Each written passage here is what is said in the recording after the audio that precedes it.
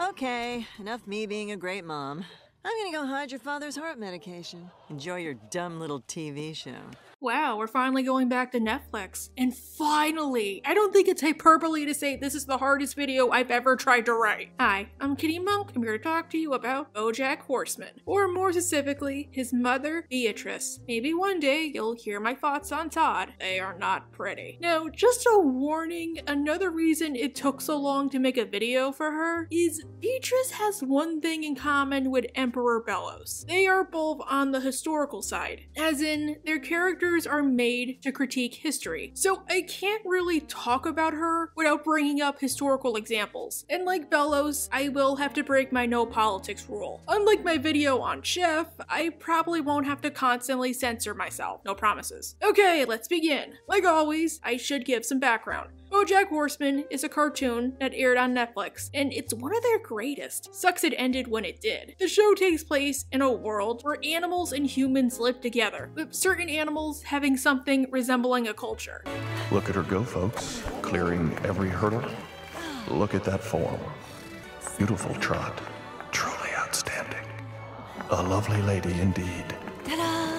It's not as steep as Zootopia or Beastars, but it's still there. The show follows its titular character, Bojack Horseman. Bojack starred in the 90s sitcom Horsing Around, this world's version of Full House. But in the present, he's a washed-up nobody who is well known for his various scandals and half-hearted attempts to re-enter show business. While the show seems, at first glance, to be your typical adult comedy, it delves into deeper topics, usually acting as both a deconstruction of sitcoms in general and the human condition. I love Bojack. It's one of my favorite shows of all time. In fact, the first script I ever wrote for YouTube was all about Hank After Dark, and how I felt the episode was great otherwise, but should have at least explained Hank's crimes. What are these allegations? These allegations are so crazy, I can't even say them on TV or I'll sound like a crazy person. I mean, I cannot watch Bride of Chucky without thinking they dodged a bullet by not hiring Marilyn Manson to play Damien Baylock. I love that movie otherwise, one of my favorites. Shitty Do-Rags, Johnny Two Cellos, you guys should really make a video on Hank. I would love to see it. Even if you guys already make videos on another Hank, those are good too. I have gotten requests to review Bojack ever since my Disenchantment days, and one of my most requested topics is on his mother, Beatrice. But I've held off, mostly because I don't want to ride Shady and Johnny's coattails. I love their videos. They're part of why I became a YouTuber. They just didn't want to seem like I was ripping them off. And there's another reason.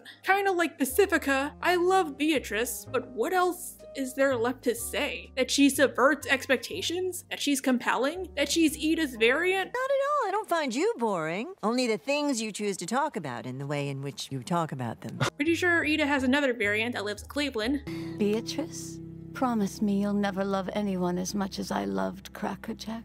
Okay, there's something. So let's discuss. By this point, I've covered plenty of crappy parents in cartoons, to the point where I wonder if I should continue with YouTube or go see a shrink. Probably YouTube because shrinks cost money and I can't drive. But nobody compares to the Horsemans and by extension, the Sugarmans. Like I said above, Bojack is a show all about deconstruction. In sitcoms, moms and moms-in-laws tend to be on the abusive side. They often raised one of the parents, usually the dad, with all kinds of hilariously abusive practices. Usually, there'll be some kind of storyline where the child will learn they were crappy for a reason. It's either they had to put their dreams on hold to take care of them, or they were raised by bad parents themselves, or they were doing the best they could. So in comparison, they are good, but not by much. And oftentimes, the parent will be forgiven. American Dad had Mama and Baba. Bob's Burgers had Gloria and Al. So you're saying the way to show you I love you is just to quietly let your parents be crappy? Kinda.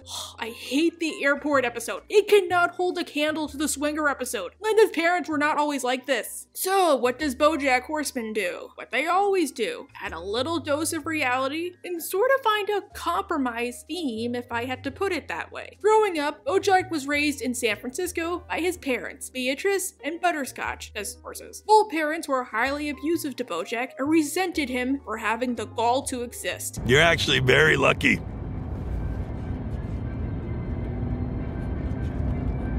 Thank you! Butterscotch, it's your fault for having such strong Olympic swimmers. Did you ever think of that? Are you too lazy to pull out? You know tissues exist, right? Bojack has problems communicating with people and usually either suppresses his sadness or drowns it in liquor. This stems from his childhood. When he was little, Bojack stole a cigarette from Beatrice's purse so he could emulate his hero, Secretariat, his horses. So that's his equivalent of liking, say, Tom Brady or Ronaldo. When she caught him, she made him finish the whole thing as punishment. Don't you dare cry. Don't you ever cry. Are you punishing me for smoking or for stealing? I'm punishing you for being alive. Wow, at least Ida treated Luce and King gently when they stole her elixir. Also, I know this probably isn't the intention of the episode, but I want to bring something up. A common theme you will be seeing in this video is the lesson that just because something was historically seen as accepted or even legal doesn't mean it was correct. Back during the baby boomer era, if they found out a child smoked a cigarette, they would make them finish it. At least Beatrice was being generous. It was common practice to make you smoke an entire carton. The idea was you would get sick from smoking so many at once that you wouldn't want to smoke anymore. Of course, they didn't know back then that this would just factor into addiction, but it's worth the tangent. As an adult, Beatrice's behavior towards him is just as demented as before. After he landed his lead role on Horse and Around, he invited her to a live taping, and she spent the entire time afterwards critiquing him. Well, it wasn't Ibsen. That's your takeaway? That your son's TV show wasn't Ibsen? I'm sorry. Did you need a compliment? In present day, after his memoir is published, she called him up to apologize. I just wanted to tell you, I know you want to be happy, but you won't be, and I'm sorry. And also to get answers for her crossword, because clearly Google isn't a thing. Plus, I'm pretty sure there's like an answer key in the back. You remember who directed the Philadelphia Story? Lubitsch? No, Bojack. Goodbye. Unlike most sitcoms, the point is made that while Bojack had a bad childhood, it doesn't excuse how he is now. And a big part of his development is breaking the cycle, if only in minor ways. On top of that, Beatrice doesn't want to change, as that means admitting there's poison in her family, and she's responsible for spreading it.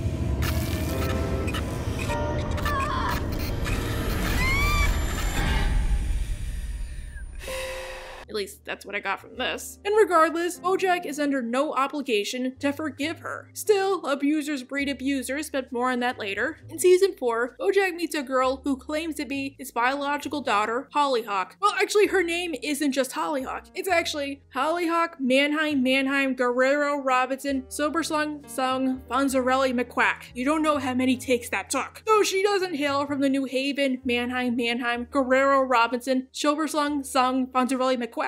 Be they a family or a law firm. Seriously, this took so many takes. Hollyhock was adopted by 8 men in a loving, polyamorous relationship, and pretty much got the childhood Bojack never did. A loving one, where she's told it's okay to cry and show emotion, and her folks are there for her no matter what. Ugh. Such a childhood couldn't possibly exist in fiction. Also, me and Hollyhock are the same age. Even if by the time this video is published, I'll have turned 23. True, I was born in 99, not 2000, but it's always been cool when I'm the same age as the character. Still, while Hollyhock is happy with her life, she's always wanted to at least know who her mom is and why she was given up. Bojack decides to help Hollyhock and take her in while they go searching, which ironically proves to be fruitless.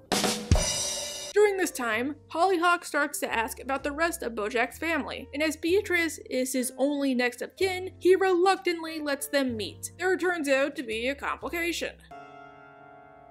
Oh, hi, Mom. Do I know you? Here we go. Is that why she had lipstick stains in season 2? Like her mind was starting to go? Yeah, so Beatrice has dementia, and she doesn't remember who Bojack is, thinking he's a maid named Henrietta. Could I trouble you for some orange juice, please? Stop calling me Henrietta. There's nobody here named Henrietta. Henrietta, orange juice, now! You're not being paid for polite conversation. After Bojack unwittingly causes Beatrice to be kicked out of her nursing home, Hollyhock, not realizing abusive parents exist, convinces Bojack to take Beatrice back to LA. Why? Because she's your mother, and dementia is hereditary. And one day you're gonna be in a home like this, and so will I. And wouldn't you want someone visiting you? Bojack isn't happy that everybody dotes on her, especially after Hollyhock buys Beatrice a baby doll to dote on. Who are you talking to? keep it down. Oof. You'll make the baby cry. Which, believe it or not, is an actual therapy they give dementia patients, and it seems to help Beatrice as she treats it like the grandchild she never had. When you grow up, you can be anything you want to be. Bojack, jealous and agitated, which I fully understand. All this shouting is bad for the baby. Where was that keen parenting insight 50 years ago? Rose doll outside the balcony.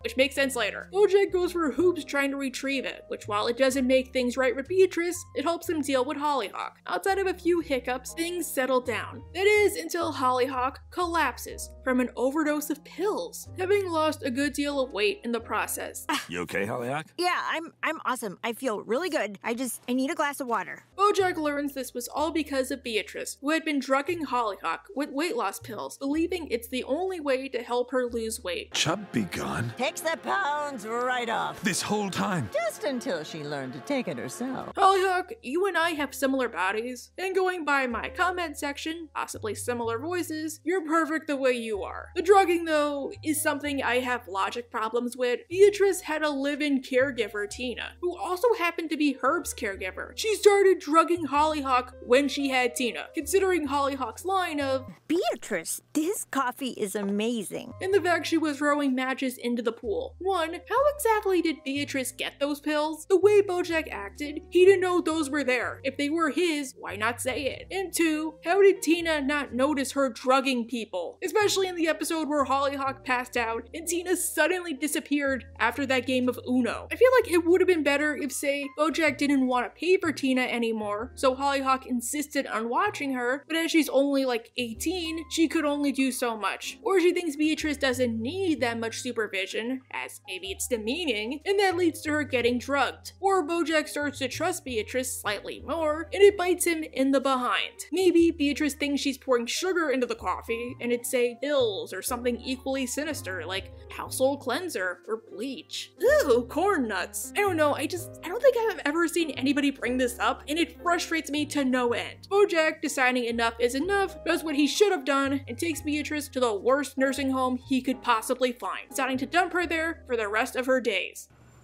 Best of luck. See ya never. Who is that? Bye, Mom. Bojack? So I guess now we should get into her backstory. I know Time Zero doesn't stay still or reverse, it only marches forward. But we're gonna have to take several leaps. Time Zero occasionally bendy straws around, like in Pulp Fiction. In 1944, Beatrice Sugarman is a young girl living with her mother, Honey, a housewife, and her father, Joseph. Joseph Sugarman is a rich man who runs the Sugarman Sugar Cube Company, just get it, horses, and so provides his family with the luxuries of life, especially during wartime. They even have a summer home in Harper's Landing, Michigan. Like I said, a theme you will be seeing with Beatrice is that for some people, the time period can kind of factor into abuse. Not that it's an excuse, but remember how, say, corporal punishments, like spankings, used to be universally accepted? It's still abuse, let me make that very clear, but many people did it because that was what was normal. As it's 1944, Beatrice is expected to grow up to be nothing more than a pretty little housewife, and as a result, her mother drills it into her at every opportunity. Oh, darling, don't lift that. You'll rupture your uterus. One thing I think not a lot of people point out is while Honey herself is a victim, she is still perpetuating abuse. She programs Beatrice to share her damaging mindset. When she gets older, because of her and because of the bullies at school, Beatrice has body image issues. In her mid-20s, she takes pretty pills. Again, Miss Sugarman, please. Polly, be a darling and fetch me a pretty pill and a glass of water, won't you? And as an older woman, one of her gripes is that childbirth ruined her figure so badly that nobody will want to touch her. I was beautiful before I got pregnant. I know.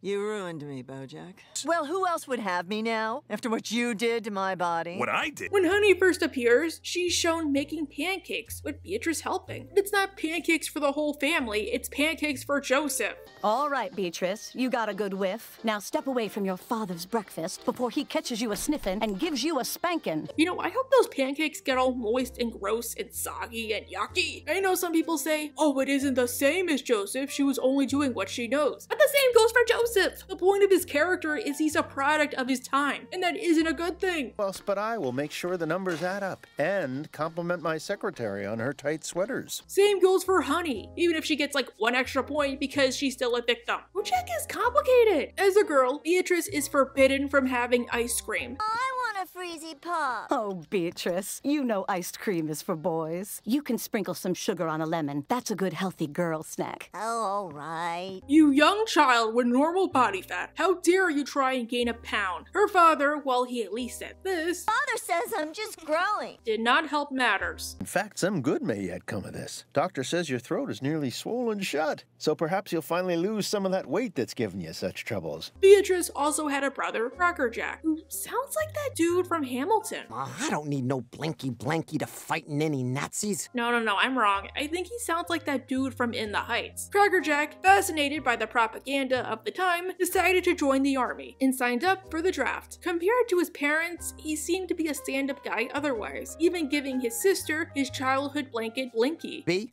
will you hold on to it for me? Me? That's right. I'll fight better if I know Blinky's safe with you. Mwah. This is where tragedy struck. The ironic thing is, as the son of a rich, influential man, Crackerjack could have easily gotten out of the draft, or been sent somewhere safer, or to do something safer. But he still went. As he was a sheltered boy way in over his head, he died by the winter's end. His death weighed on the family, and all they had left of him was Blinky. Here it is, Mother.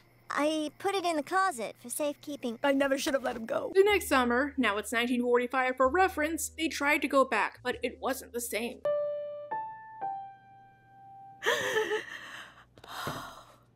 Honey was still grieving because I don't think you get over the loss of your child that quickly, but she had no outlet for help. You were not allowed to express your emotions, and any form of outburst, justified or otherwise, was deemed hysteria. This went for men and women. Now we know. I have a right to be upset!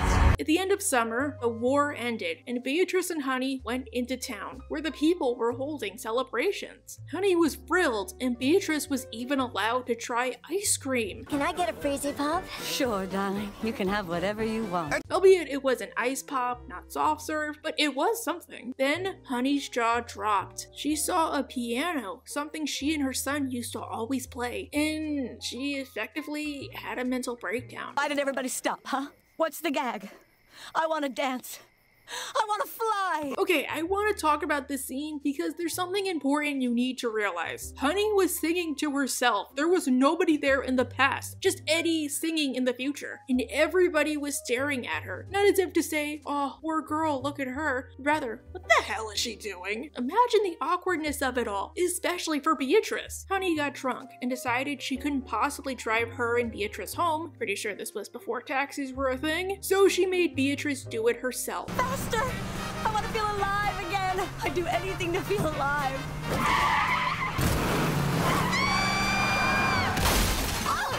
Was she doing that as a fight or flight? Or because she was drunk? Or was she trying to reunite the both of them with Crackerjack? Thankfully, her and Beatrice survived, but Joseph isn't happy. You mustn't despise me, darling. Please. And that's before even mentioning poor Beatrice. You aiming to get her killed as well? She's all we got. Look, he's got a point, but if you just talked to your wife, maybe this would have been avoided. I must be going. As a modern American man, I am woefully unprepared to manage a woman's emotions. I was never taught, and I will not learn. Take care, you two. Honey didn't know what to do and begged Joseph to fix her. And since this was the 40s, there was only one thing to be done. Mother? Oh, hello. It's Beatrice.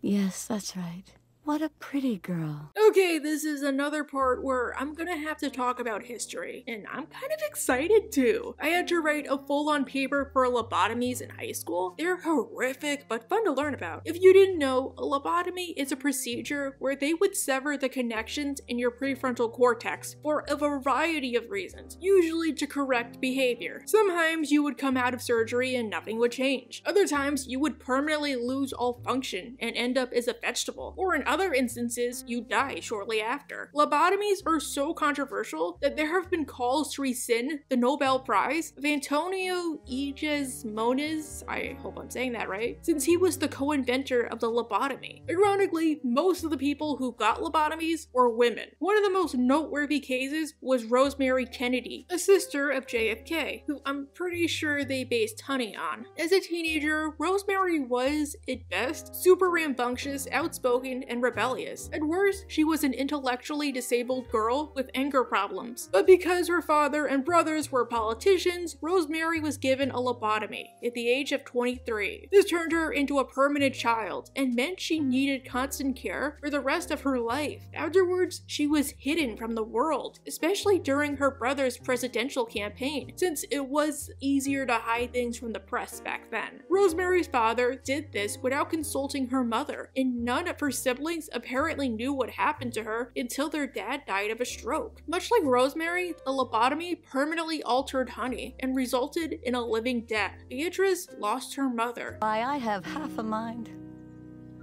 Another thing I want to point out, whenever they did lobotomies, they would try to take cosmetic reasons into account. That way you could hide the scar with your hair or a hat. Sometimes they would use an ice pick through the eye, that way there would be no scar, or do it along the hairline or on top of the scalp. The crew probably made Honey's scar this way to make it more symbolic, but I would argue that in universe, Joseph just wanted his wife fixed as quickly as possible, and didn't care how they did it so long as they did it. Sadly, it's in character. I've also heard some people say the reason the lobotomy was so unsuccessful was they did it on the wrong spot. I mean, it probably would have been otherwise, but still in character. Regardless, this was the day Beatrice lost her mother, and she was left with some parting words. Love does things to a person, terrible things.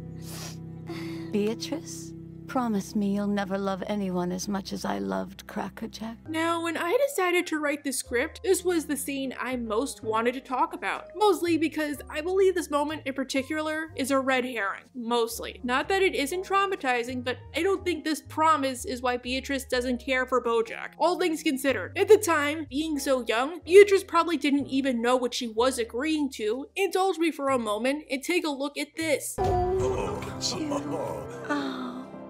Like usual, I believe this is meant to be a deconstruction. With sitcoms, there usually is the cliche of one bad thing led to me becoming the way I am. Like Benny Lopez didn't take George to Disneyland, so he doesn't go there with Max. As an adult, Beatrice only began to seriously neglect Bojack after reality came a-knockin', and she realized childcare was a thankless job.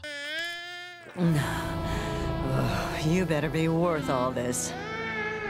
The point of Beatrice isn't that one crappy childhood turned her into the way she was, or even just one bad event. Rather, it was a series of poor decisions coupled with all the abuse that factored into her being a bad mom. Sad as it is to say, Honey was just one stone on the cobblestone path, because now we're getting to the good stuff. Honey is a living shell, so she wasn't able to watch Beatrice, who soon came down with scarlet fever, which back then was a death sentence. As expected, Beatrice did recover, but woke up one night to find all her possessions being burned by the servants. Remember what we say about crying? Crying is stupid. I don't want to make that same "it's a right to cry" joke 3 times in a row, because then it leads to summoning, and I have a lot on my plate. You're lucky, Joseph. Her father even took her prized baby doll and threw it into the fire. My baby! Yes, especially your baby. See, doesn't that feel better? When she obviously wailed with grief, Joseph told her, "You can't let your womanly emotions consume you. You don't want to end up like your mother now, do you?" Originally, I was gonna say this was a bluff, like, if you don't eat your vegetables, no TV for a month, but they actually did lobotomize kids. That's like insane. I don't know if he meant it in the sense of, if you don't quit your yapping, I'll lobotomize you next, but yes, this was a thing that happened. Once again, this factors into the historical side of things. Scarlet fever can be spread by contact with anything the infected person touched, so it was common practice to burn everything that person owned, so the rest of the household did not not get sick. This was a few years before stuff like disinfectant became common. But that doesn't mean Joseph couldn't have been a little gentler about it. He could have tried to tell her, "Sweetie, it has to go or everybody else will get sick. Do you really want me or your mother to get sick? I'm sorry, but it has to be this way." Which admittedly he does try, but not in a way I'm sure Beatrice would understand. Father, tell them not to burn my things. But darling, they have to. Your sickness has infected everything. It all must be destroyed for your own good. All she knows is her stuff is being destroyed, and it's all because there's something wrong with her. Or maybe he could have not burned it while she was asleep. Do it while she's at school, as there's less of a chance for her to stumble on what happened. That way, he could have said something like, "Sweetie, I sent your things off to be cleaned, but something happened, I'm sorry." But this memory stayed with Beatrice, and likely on top of everything else, convinced her to repress any and all emotion. After high school, Beatrice enrolled in college. She went to Barnard, which back then, and still today, is practically female Columbia. I wonder if she went to the Seinfeld restaurant. It's like down the street, and it's so good. Joseph sent her for the express purpose of an MRS degree, meaning you go to find a husband, and once you accomplish that, you drop out and start making babies. But instead of a bachelor, you returned home with a bachelor's degree and a mouthful of sass. What a waste. I like to think she got a degree in English or literature, not just because I'm an English major, but she seemed to have a major interest in reading, even after her dad told her boys wanted girls with nice bodies, not brains. Stop making books your friends. Reading does nothing for young women but build their brains, taking valuable resources away from their breasts and hips. Joseph, boys like girls who can make them laugh and challenge them on an intellectual level. Remember that. Beatrice was like all college kids when they come home for the first time. They think they understand how the world works, and now they're better than their crusty old parents. Will it end poverty, war, and injustice, or bring back civil rights activist Medgar Evers? Yes, or rather it will end you worrying about that nonsense because it will land you a husband. I hate to say it, but in some ways she kinda was. Joseph tried telling her about an idea he had for a commercial where he and another businessman would be appearing. Beatrice actually gave some constructive criticism he did not appreciate. Common Americans don't want you on their TV sets. You're a reminder of the disparity of wealth in this country. Poor people find that dreadfully gauche. It's ironic to think that Joseph hated women so much, and yet he had a viable heir in one. Beatrice could have run the company, but instead, he saw her as a literal broodmare, and it caused her to run off and ruin his legacy. Because we see in present day that because he had no other heirs, or because he didn't like what Beatrice did, the company got sold off when he died. Self-fulfilling prophecy, I must say. No wonder his family crumbled. His mindset worked against him. In her mid-20s, Joseph finally convinced her to have a debutante ball. I'm sorry, I'm not always good at these things. Ah, that's all right. I'm not either. Yeah, Beatrice, I'm with you right there. I hate parties. Total introvert. Joseph arranged for Beatrice to be chaperoned by a boy named Corbin Creeberman, the heir to a vast cream fortune. Ew. And not so subtly implied that he wanted Beatrice and Corbin to hook up so their dads could partner their businesses together and make an alliance. Think of all the free ice cream you could serve to other people. Alas, Beatrice found Corbin boring and the party boring. That's when she met Butterscotch. Beatrice Sugarman, welcome to my dumb party. Butterscotch Horseman, charmed, I'm sure. Question. What's with his voice this episode? Like, it sounds super filtered. Is it because of Beatrice's dementia, or was it an error? Butterscotch enticed Beatrice by his enjoyment of literature and his moxie in crashing her party. So after her debut, the two slipped out and went into Butterscotch's car to ride him horsey.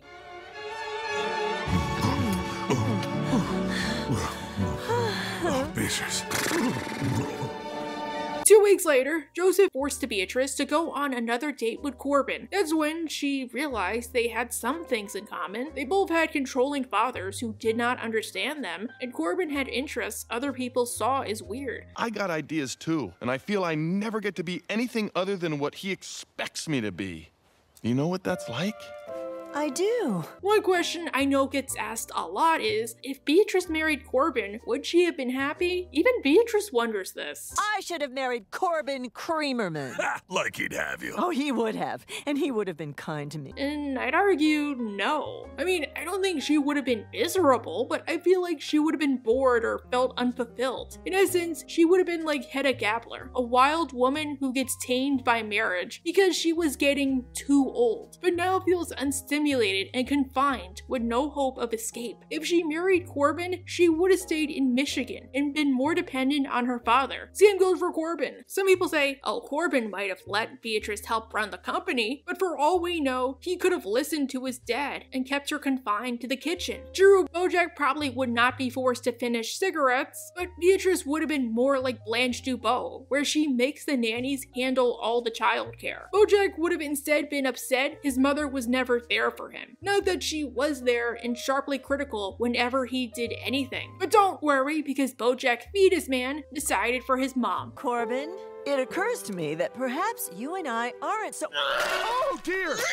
Beatrice went to meet with Butterscotch after she found out she was pregnant. Maybe you have a cousin who has a friend who knows a doctor who can take care of such inconveniences. I'm happy to do the gentlemanly thing and pay for the cab fare. Okay, this is where I got a little hesitant about making this video, and it's part of why it took so long, because I felt like this was an interesting discussion point, and likely one that's gonna get me cancelled. But I thought the same about my Bellows video and my Chef video, so here we go. Even if back then this wasn't the hot button topic it is today, you have to remember that around this time, it was still illegal, or close to illegal in most states. True, Butterscotch brings up they could always try and go underground, but that might have run into complications depending on how it was done or who did it. Remember the movie Dirty Dancing? I didn't know that was the subplot until like 2 years ago. Nobody puts Beatrice Houseman in a corner. There's also the issue of what does Beatrice tell her father if something goes belly up? Implicitly, she went to Butterscotch first. How would Joseph react if she told him first? Would he just fly Beatrice to Connecticut to hang out with her great aunt Flo for 9 months and then give Bojack up for adoption? Tell the press that he and Honey got lucky and Bojack is Beatrice's little brother? Which actually gives me dark questions about what he did to Honey after the procedure, like in terms of bedroom life. Would he fly her to a state where it was legal and bribe a doctor to keep quiet, disown her, and make her marry Butterscotch? How would this affect Corbin? Would he marry Beatrice but move the wedding up and pass Bojack off as his son? Would his father think Beatrice was a ruined woman and force him to call off the engagement? Regardless, Beatrice couldn't go through with it because it reminded her of how she lost her baby doll.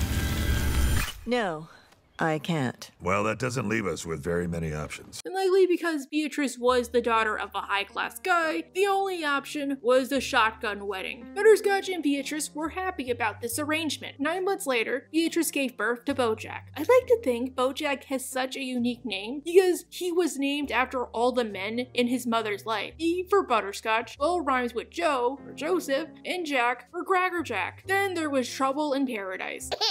Come on, come on, come on.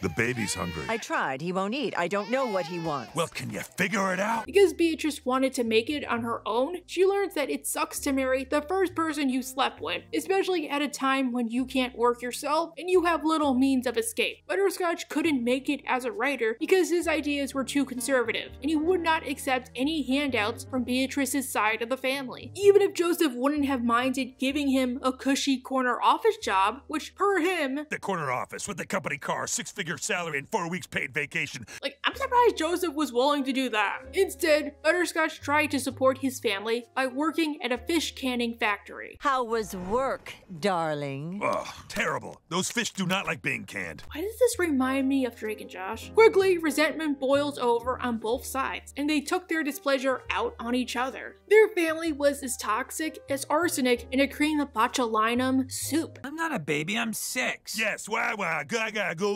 I'm forming sentences. Oh, and I can't? Everyone's a critic. Another thing I think you might have wondered is why does Bojack wear a sailor suit as a child? If I had to guess, this was Beatrice pretending she was still wealthy or holding onto whatever little bastion she had left. That's part of why I think she joined her supper club. Did you know that in the royal family, it's tradition that young boys can't wear trousers, at least at official events, until they hit their 8th birthday? Sort of as a class identifier. Maybe Beatrice got the inspiration from that. One argument later, year, Butterscotch agreed to take the job at Sugarman Industries, and this enabled them to move up in life from lower middle class to upper middle class. Still, both neglected Bojack to the extreme. Beatrice forced him to perform at her supper club, despite his discomfort. Can't lives in a house on Won't Street. You will not embarrass me in front of the entire supper club. I told them you were going to sing the lollipop song. And Butterscotch would rant at him whenever he had to do daddy duties.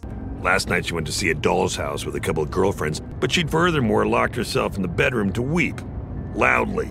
That's when you know they're doing it just for the attention. Actually, this is more effed up when you remember the play is all about a woman realizing she only married because she was expected to, and because of the time period, leaving to find herself meant leaving her kids behind. No wonder Beatrice idolizes Ibsen. He's like the feminist equivalent to Shakespeare. Because both were miserable together, and likely because divorce was still a taboo subject, Butterscotch and Beatrice stayed married, only in name, while Butterscotch gallivanted with his fillies. One such filly, despite being a human, was Henrietta Planchkey, a nursing student who worked as a maid to pay tuition. Henrietta, will you help me pack this? I want to bring it to my son. Oh, that's so nice. Apparently, they did design a face for Henrietta, which made her look horse-like, according to Lisa Hannawalt. Sucks we never got to see it. Kind of continuing with the Blanche DuBois comparisons, which I love Blanche, so I'm sorry if it sounds negative. When Bojack was older, she did occasionally try to reconnect with him, but either couldn't get out of her own way, or he wanted nothing to do with her. One time, she tried to give him a painting that belonged to Joseph, but spent the entire time yelling at him. I drove it all the way down here, didn't I? You might as well take it. I said I'll take it. Of course. Take. That's all you ever do. Just pour me a drink and I'll be on my way. Yeah, let's get you good and liquored up before you drive back up the coast. TIL, that San Francisco and LA are not next to each other. They look close together on a map. I didn't know it's like a 6-hour drive. Butterscotch eventually got Henrietta pregnant. Beatrice. What? I gummed things up. Oh? You know they make rubbers, right, Butterscotch? Oh wait, you're at Wars. Well, Magnums are sold in most convenience stores. Do you really want this child? I think so.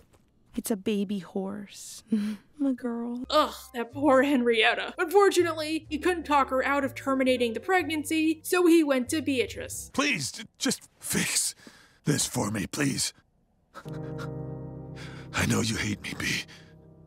But please, just think of the poor girl. Probably the only good thing he ever did. Alas, Beatrice was mostly unsuccessful. If I can just finish school and get a job, it'll be okay. And who's going to care for the baby while you work? Because God knows he won't. Word of advice, why not tell her what it's like to push out a horse baby? Beatrice and Henrietta eventually came to a compromise. The Horsemans would pay for her tuition, and likely also her hospital bills, and Henrietta would give the baby up for adoption. You think you want this, but you don't. Not like this. Mrs. Horseman. Don't throw away your dreams for this child. Please, Henrietta. You have to believe me. Please. Don't do what I did. So Henrietta gave birth to a baby, who turned out to be Hollyhock, and Beatrice took her away as soon as she was born. Wait, I want to hold her. No, you'll get a tat. Wait, please, I need to hold her. No. Wait, no, please come back, I need to hold her. Please.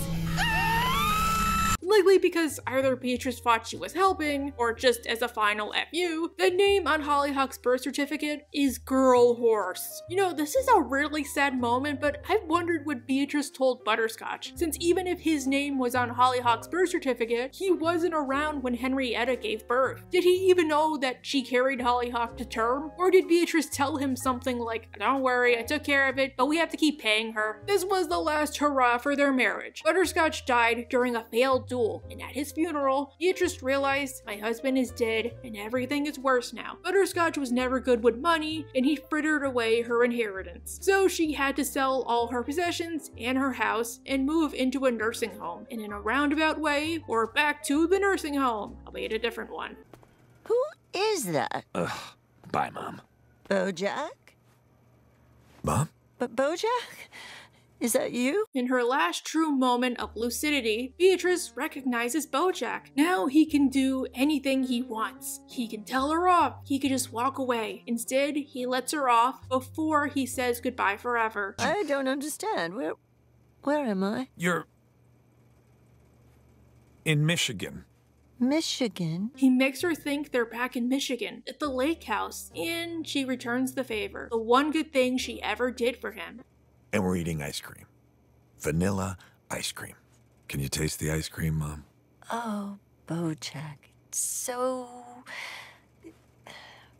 delicious. I know some people are like, well, she had ice cream, but I don't think she ever did. She never had vanilla ice cream. And I'm sure she does not remember the 2 licks she got off of the Freezy Pop. No ice cream for me, Henrietta. I'm watching my figure. Yeah, you want to look pretty for when death comes to visit. And considering how she was still taking pretty pills as an adult and was trying to push it onto Hollyhock, I think it's safe to say she did not touch the stuff. So Bojack leaves his mom for 1 more season. And for each churro, Beatrice succumbs to her dementia. I just got a free churro because my mom died. No one ever tells you when your mom dies you get a free churro. Which I was curious how dementia kills, and they say you don't just forget names or faces, but how to do basic tasks. Like, if a dementia patient needs help feeding themselves, they don't have long. Eventually, they might even forget how to breathe. Okay, that's scary. On her deathbed, she told Bojack, "I see you." And Bojack spends her eulogy trying to figure out what that means. Did she mean it in the sense of, "I see you"? One last moment before the darkness took her? Did she say it to spite Bojack? Try to tell him, "I love you," but the words came out wrong? Or was it, I see you?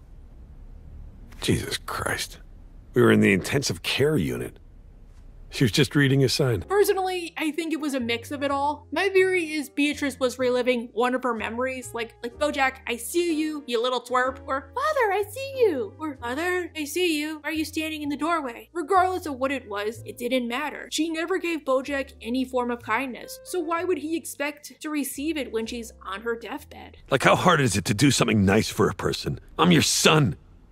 All I had was you.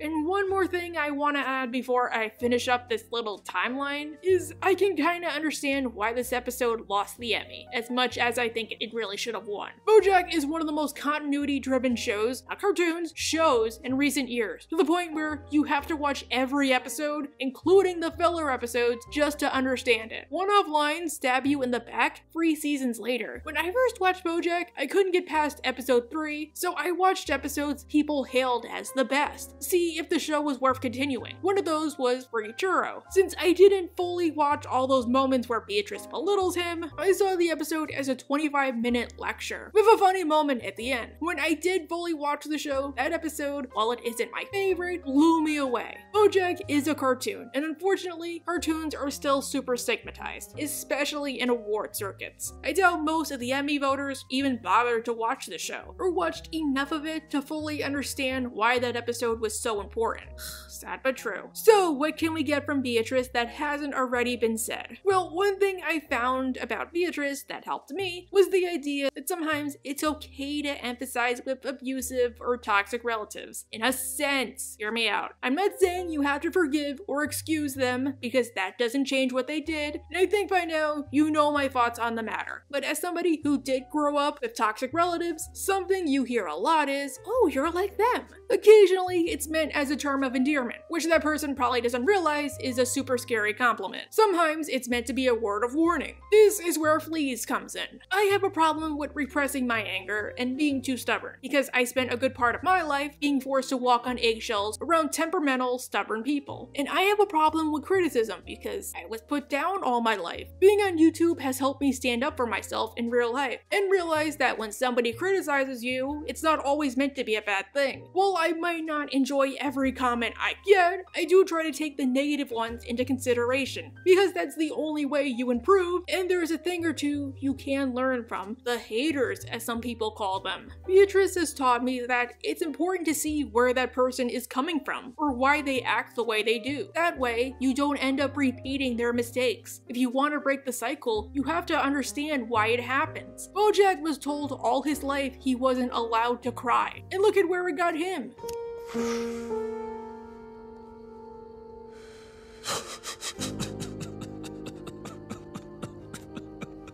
when he has hollyhock, he might think, oh, my mom told me not to cry because she was told not to cry, but now I know that's bad. Instead of yelling at her, I'll do what my mom never did, and it actually works twice. Ew, stop that. I know, it's stupid. There.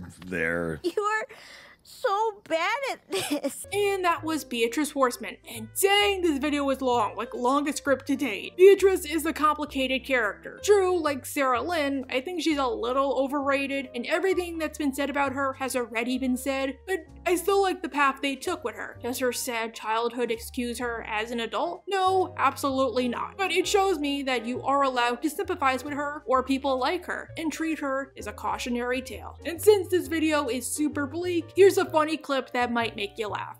Henrietta, I am talking to the sun. Sun, you're a ball of gas, but you're also a star. We call you Sun.